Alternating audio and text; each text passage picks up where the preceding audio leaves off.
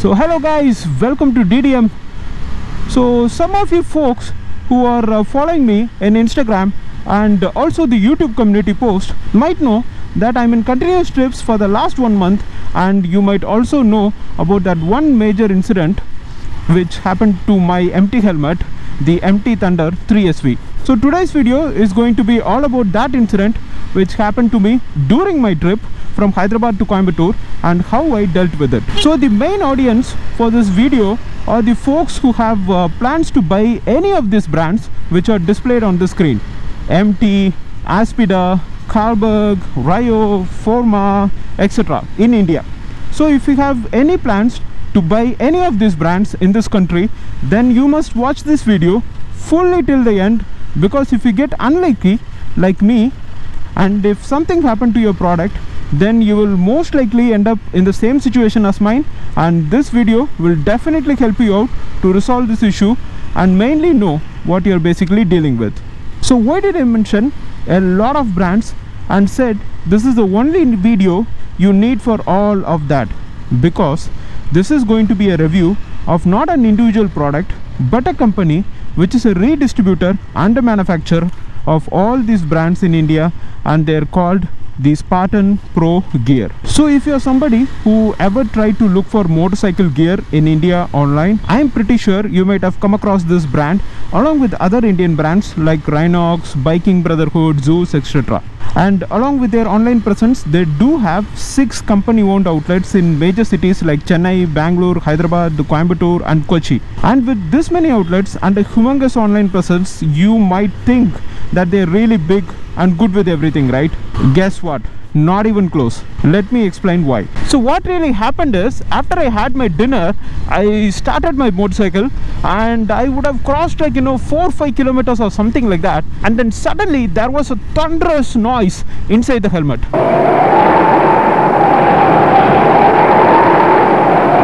And you wouldn't believe, it was so loud that I couldn't continue anymore. And immediately I didn't doubt the helmet or anything like that, because like it's a brand new helmet. It has been driven only for like 250-300 kilometers, and that too at one stretch, so it was never dropped even by a chance. So then what happened is that I was actually doubting my earbuds. So what I do is I actually wear my Galaxy Buds. So this Galaxy Buds is basically a wireless earphone from Samsung. So I have that, so I can listen to songs, I can listen to the map directions and everything like that. So that's the reason I have it. So what I was actually doubting is that earphone has an ambient mode. So I thought somehow in my phone somewhere I touched something like that and the ambient mode got on.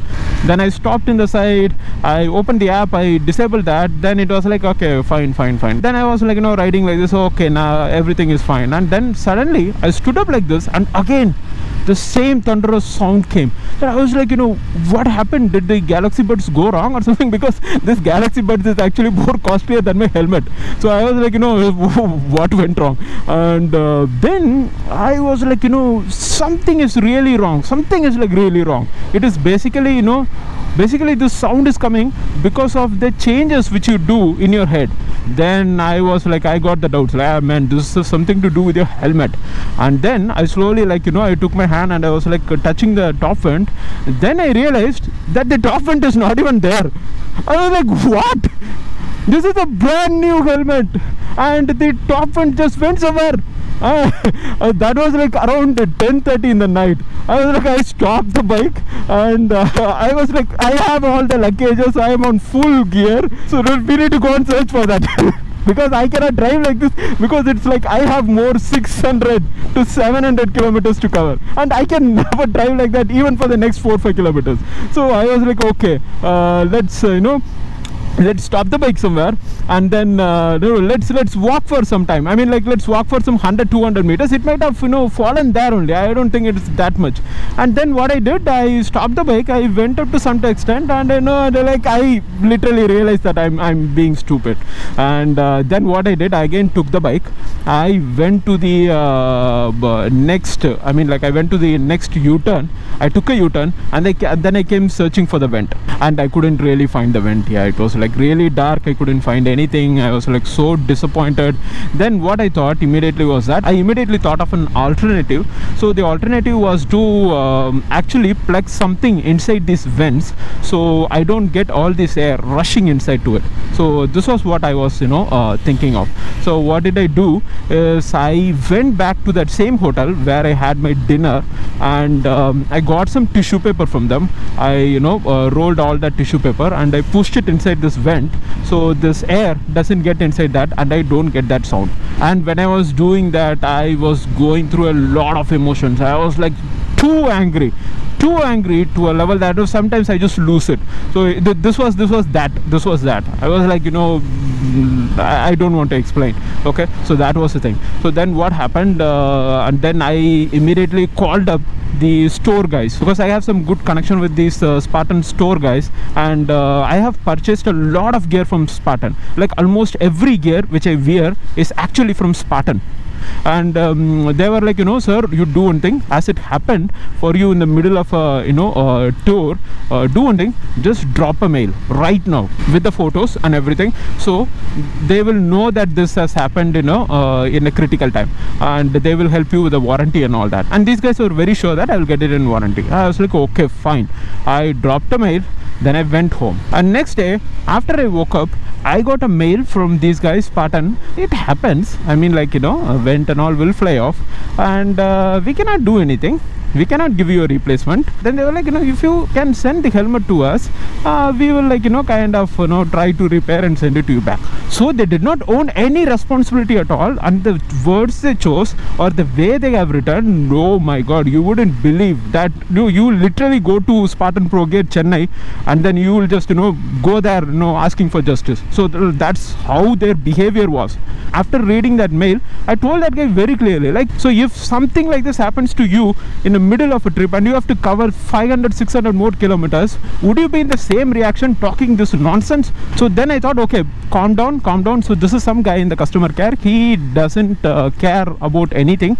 So what he can do is probably just let's just be calm and write another mail telling that you have to get this resolved somehow, because this is a brand new helmet, and something like that happened. I again wrote a mail very calmly, and again that guy came up telling the same thing. It's like literally talking to a robot. Like, you tell whatever and he will come up with the same things. And then what I did in the meantime, I wanted to check with the MT Helmet Spain. So this is a helmet which is imported from Spain, right?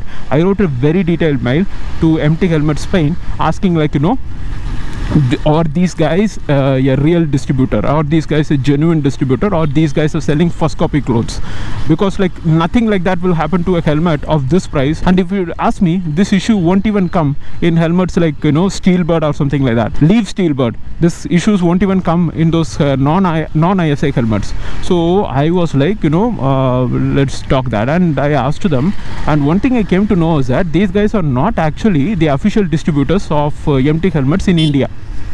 Because when I spoke to them, they tied up another company telling that these guys are the official distributors of MT helmets in India. And I was like, what happened to Spartan Pro Gear? So they are not your official distributor, so they are like, redistributors from this official distributor, or they are selling first copy clones. I was like pretty confused. So I was like, okay, so there is no positive resolution out of this. So MT helmets even doesn't claim that these guys are their official redistributors.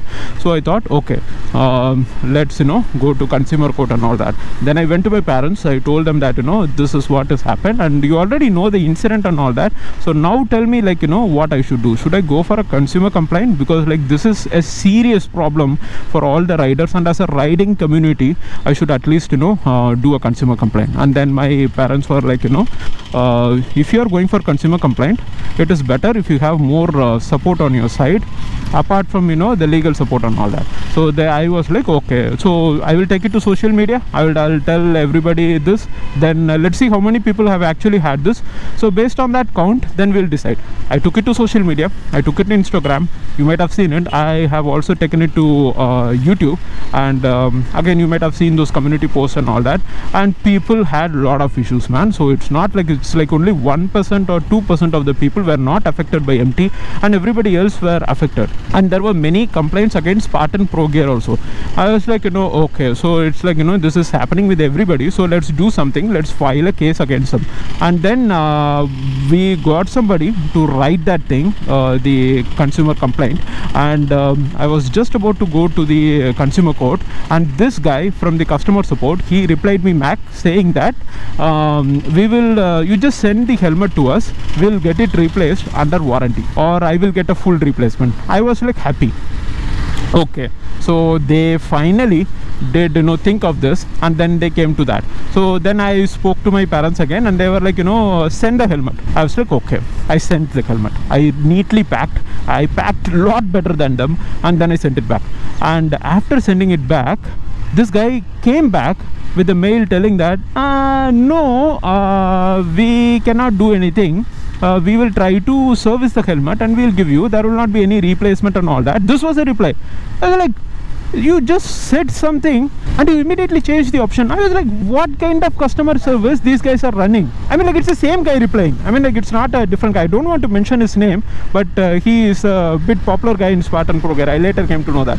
So then what happened? Like, I was like pretty shocked and astonished by their behavior. And then I didn't say anything, and I started calling to their customer service number. And the main reason why I was primarily dealing with mails is because these guys don't pick up the calls. Like, you call to them, they won't pick up. That's it. Like, you call many times to them, they won't pick up. And this is not like, I spoke to them and then they knew my number and they are trying to avoid me and all that. They never attended the call at first place itself. So nothing like that happened. I called to all the 3 numbers which is mentioned in there, but none of that works. So then I finally gave a try. I was like, let's talk to them, let's have the call recorded and all that. Anyway, this is going to be useful for the case.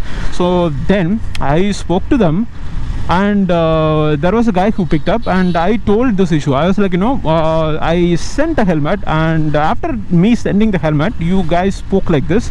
I want to talk to the person who is behind this, and also I want to deal with somebody with whom I can escalate this issue.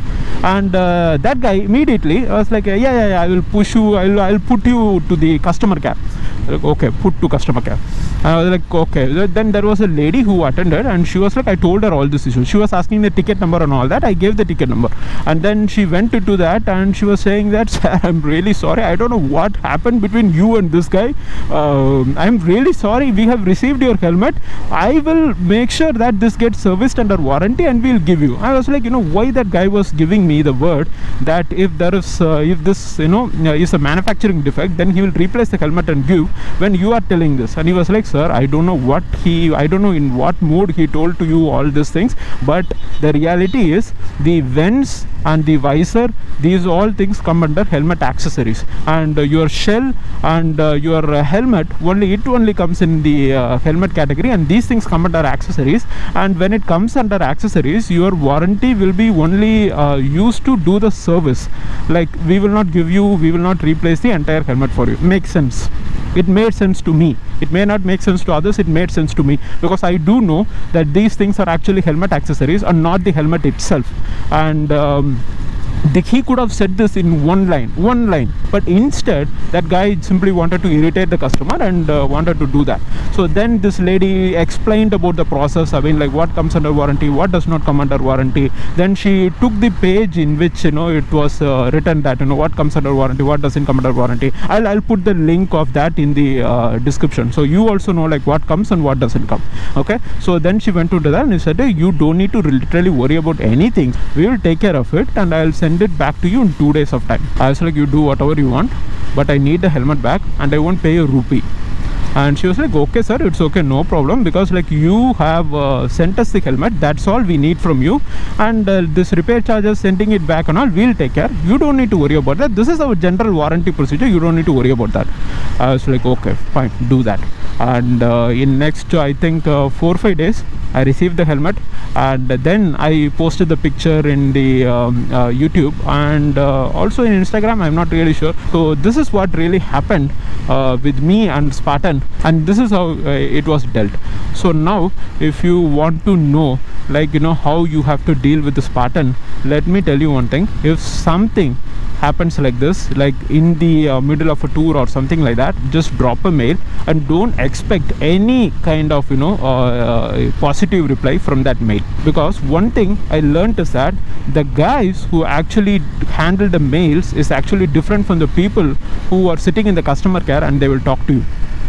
Looks like the guy I actually spoke to is not even a customer service person. He is somebody from the product department who handles all the repairs and everything. So looks like everybody has access to those mails, and literally anybody will jump into and give their irrelevant comments. So if you don't want any of those headaches, just do one thing. After you encounter any issue with Spartan or their products, just put a mail. Then after that, call them repeatedly. I gave up after 1 hour or something like that, but don't give up, keep calling, and sometime they might pick up your call. And if they pick up the call, then tell your issue slowly, calmly, tell your issue. So then after talking in the phone also, if there is no resolution, then it comes down to two options. So the first option is to live with whatever issue that product has, and the second option is to actually take it to the consumer court. This is what you should be doing. So that's the reason I'm saying prevention is always better than cure. So if you have any plans of buying any product from Spartan Pro Gear, just drop that plan, because it all depends on how lucky you are. If you are not lucky, then you have to go through a lot of emotions and lot of drama to make sure that this thing will be resolved for you. So avoid Spartan Pro Gear and any product which they sell, so you don't go through any of these issues. So that's it for this video, guys. I hope you liked it, and I hope you found it useful as usual. So if you like the video, always give it a thumbs up, and if you found it useful, always share it with your friends. And if you haven't subscribed yet, guys, don't forget to subscribe. The more people subscribes, useful information reaches a lot of people, and it will be really helpful. So subscribe, guys, if you haven't subscribed yet. So that's it for this video, guys. See you next week with another video. Till then, stay safe and ride safe. Bye bye.